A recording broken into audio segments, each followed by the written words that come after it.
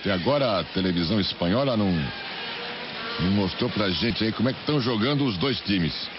Estamos tentando na adivinhação aqui. Olha a velocidade do Barça. Olha, vai meter um espeto daí. É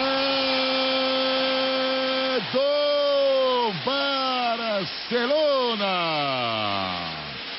3 minutos, 3 descidas na velocidade.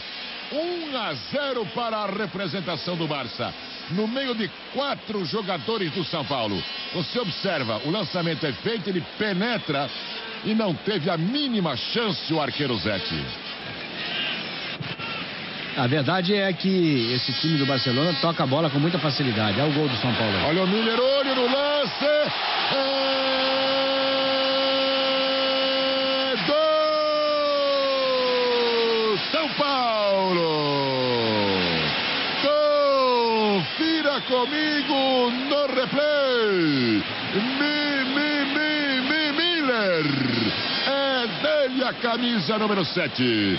Eram jogados 9 minutos em La Coruña, de novo tudo igual.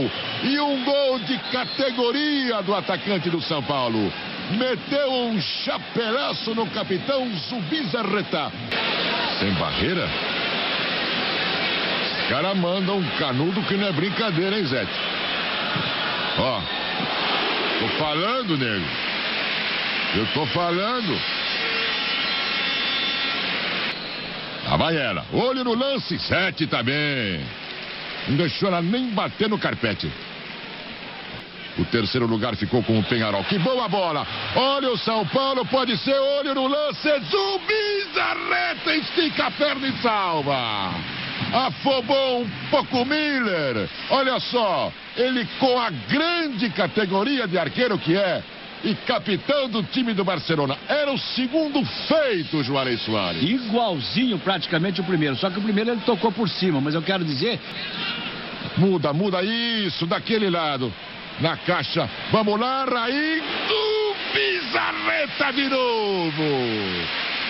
Segunda chance salva pelo arqueiro espanhol. Olha a categoria, com a mão direita salvou a pátria. Numa boa jogada do time tricolor. E eles batem. Agora errou, vamos para outra. Essa é a vantagem desse time, né? Olha o cair da tarde em La Coruña, com a brisa do Atlântico. Aliás, já deu certo uma vez. E olha no lance. Ai, minha Nossa Senhora. Placar moral devia estar 3-1 pro São Paulo. E olha, o Zubizarreta largar uma bola dessa não é sempre que acontece. O São Paulo tá insistindo, tá apertando, tá chegando mais agora. Prepara, espeto, vamos lá e vamos meter no buraco. Vamos, experimenta daí, vai, sapato nela. Tô falando. Fica arrepiado de novo o arqueiro do Barcelona, Zubizarreta. E tá saindo pro contragolpe aí, ó. Não. Pô, a bola tocou na cabeça do Coleman, meu Deus do céu. Pode repetir 10 vezes aí. Ela tocou na cabeça, quer ver? A repetição aí, ó. Ele vai no momento do lançamento. Olha lá. Pode xingar a mãe. Por isso que os homens tocam a bola com uma certa facilidade aí, ó. Cuidado, isso, vem, olha no lance, Zete! Me pareceu uma falta do São Paulino que a arbitragem deixou desapercebida. Foi um toque por trás, impedido. Não marcou, ótimo. Vamos embora então. No buraco, pode fazer, olho no lance. É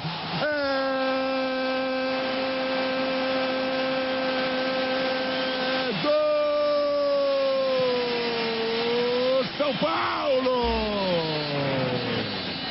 Confira comigo no replay. Maurício. É dele a camisa número 16.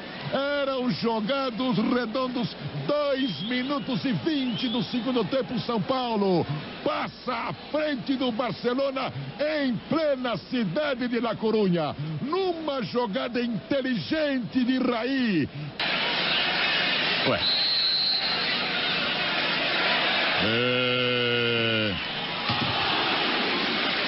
Mas sabe por que eles fazem isso, Silvio? Quando o jogador voltar... Bater, pegar no contrapé. O toque de primeiro para Git. Stoikov. Falta. É o Git, o 10, é o Corman 8, outra vez lá vai ela, 7 de novo ainda, no rodapé do arco do São Paulo. Isso. Então, tá sozinho, não tem ninguém, pode acalmar. Pode fazer, opa, é pênalti. No meu modo de entender. Claro, pênalti claro. Em cima do Macedo. Não há o que discutir. E ele marcou. O goleiro tem que pedir desculpa pro Macedo. Navarrete é um porrete, meu amigo. Mas a maquininha já vem, daqui a pouco, depois do gol, que eles só botam o replay lá com a bola parada, né? E por como, hermano, estamos de la mesma tierra, usted viene acá todo el año, apita todo el año, a marcar um penal contra nosotros. Olha lá, a maquininha. Vamos ver. Deixa eu ver. Lançamento, olha lá. E o juizão tava na mesma linha, hein? Você trocou o goleiro? Trocou o Bizarreta. É? Vocês estão fazendo que nem jogo de voleibol? Troca só pra pegar o pênalti? Não sei, vamos ver agora. Lá vai o capitão do São Paulo, Raí de pé direito. Olho no lance. Do São Paulo. Confira comigo no replay. Raí, é dele a camisa número 10. Eram jogados redondos 15 minutos do segundo tempo. São Paulo 3, Barcelona 1. Vou te dizer uma coisa, o Raí meteu a bola no lugar certo, hein, Silvio? A um palmo do pau do gol, rasteirinha. Trifoguete chama isso. Bom, então eu gostaria de dizer o seguinte: se você, meu amigo, acordou agora, comeu aquela feijoada, acordou em casa, tá 3-1 pro São Paulo. Olha, não pode. Pode, com o peito pode. Nós estamos assustados. Não pode não. Não, com o peito pode. Não pode? Não pode, Cacá. Pô, olha lá, o cara tá mostrando. Mas ele marcou 2 lances. Mas pode, com o peito, com a cabeça pode. Não pode com o pé. Marcou 2 lances. Navarrete é nosso. Tá reclamando ali a distância. 3-1 pro São Paulo. O Busquets fica ali do lado esquerdo. E a barreira acaba retornando aos 9,15 metros. Navarrete, fenômeno. Olho no lance.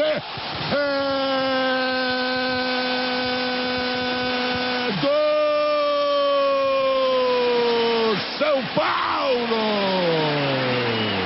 Confira comigo no replay. Raí. É dele a camisa número 10. Eram jogados redondos 18 minutos do segundo tempo. O São Paulo faz 4-1 em cima do Barcelona. Você vê aqueles 4-1 que a gente tava falando, o Raí meteu no gol. Quer dizer, completamente. Olha o banco do São Paulo. O Tele vai pôr a mão na cabeça. Se seguisse a cena ali, você ia ver o Teleno botando a mão no rosto, assim como quem diz. Não acredito. Meu Deus do céu, será que é verdade? 4-1 em cima do Barcelona, hein? Eles estão tocando bola e nós estamos rechaçando só aqui. Vamos lá.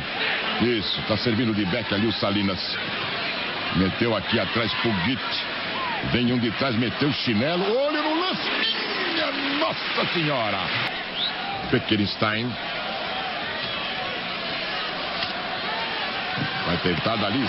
7 na rebarba, Salinas.